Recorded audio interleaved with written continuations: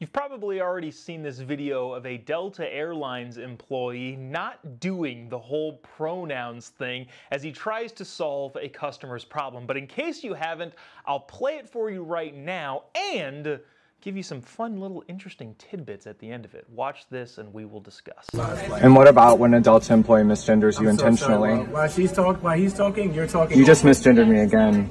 Okay. Multiple times. Gotcha. Both of you have. Sorry. Wasn't intentional, but if you want to take it personal, that's also. Well, she did do it intentionally twice. You're talking to me too. You said she and then you said he. You're being condescending, and if you want to continue, I have Port Authority escort you out the building right this moment if you want to play that game with me. Okay. Would you like to continue 3 days before Christmas? I really don't mind. I'm good. I'll just put this on.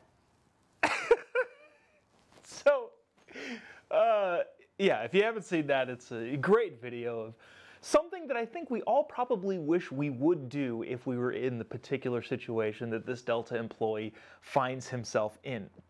But the thing that I think is funny here is that, well, first and foremost, this video has been seen millions of times at this point. The Delta guy just not getting into it with the pronouns guy, and then the pronouns guy eventually just giving up. I can tell you who he is. The guy's name is Tommy Dorfman. He's a Hollywood actor and model who filmed himself at the Delta airline desk. Apparently this dude is a friend of Dylan Mulvaney and only transitioned back in 2021 and began berating the Delta staff for misgendering them and using the wrong pronouns. But here's, I think, the thing that I think is interesting and awesome about this. This video has been seen, tens of millions of times already on Twitter, on YouTube, on Facebook, wherever you watch your videos. And up until this point, which is 3 days after this video first came onto the scene, up until this point, Delta has not, to my knowledge, issued any sort of statement, any sort of press release. The last press release they did was like 16 days ago. I looked. They haven't said anything about it. They haven't apologized to the trans community. They haven't done all of the things that I think only a year ago they would have done.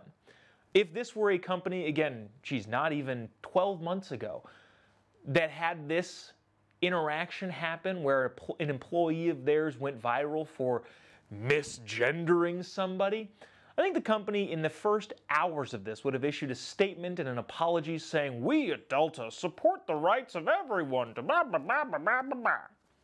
But they haven't done it yet. And honestly, at this point, I don't think they will.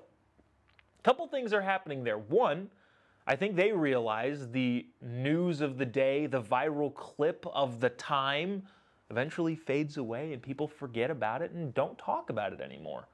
I think they realize that and understand that if they just wait it out, nothing's going to happen.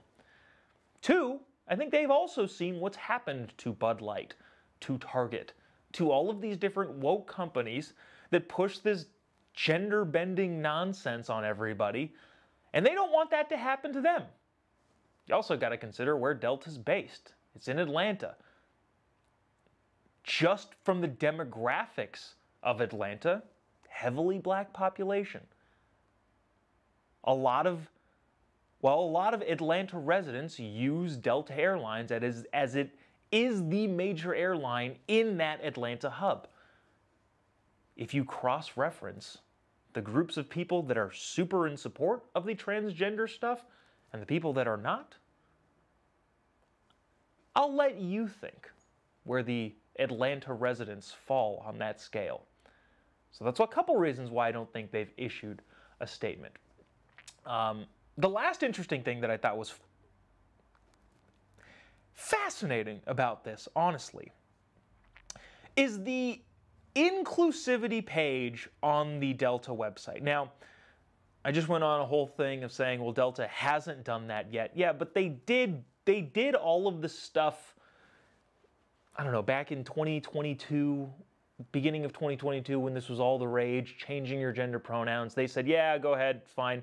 And I don't really blame them for that. That's just kind of the culture at the time, and they probably just didn't take it down because they don't feel like taking it down. Where I would like to judge companies and businesses is where they are right now, which appears to be, yeah, we're going to let this blow over and we're not going to issue a statement about it. But on that page from 2022, where Delta outlines its new inclusivity efforts, it says that they are launching a non-binary gender options for customers to select during their booking process. Delta customers will now be able to select X for unspecified or U for undisclosed, in addition to male or female, to identify their gender on Delta's travel system. I don't think that still applies to TSA, but Delta says, in our internal system, fine, you can choose X or U or whatever. Now that's not the interesting part. The interesting part that I thought was at the very bottom of this page. If you scroll all the way down, it says this. Currently, 2 countries, Egypt and Kuwait, are denying entry to passengers who identify their gender as X or U. While Delta does not fly directly to either of those countries, your travelers can connect with some of our travel partners. Please take this into consideration when booking your travelers. Isn't that interesting? Apparently, there are still 2 country holdouts, Egypt and Kuwait, that say, no, you got to pick the male or female. We're not doing any of this gender stuff. Just M or F. Which one? I thought that was interesting. But anyways, at least up until this moment when this video is being filmed, the Delta powers that be have not issued a statement apologizing profusely to the trans community. And at this point in time, if they haven't done it already, I doubt they will.